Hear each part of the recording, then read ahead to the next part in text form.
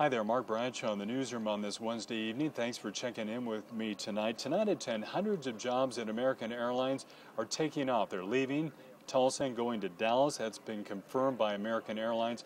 We'll have more on the economic impact that'll have on Tulsa. It's official. After several votes and recounts, the Cherokee Nation has a new leader tonight.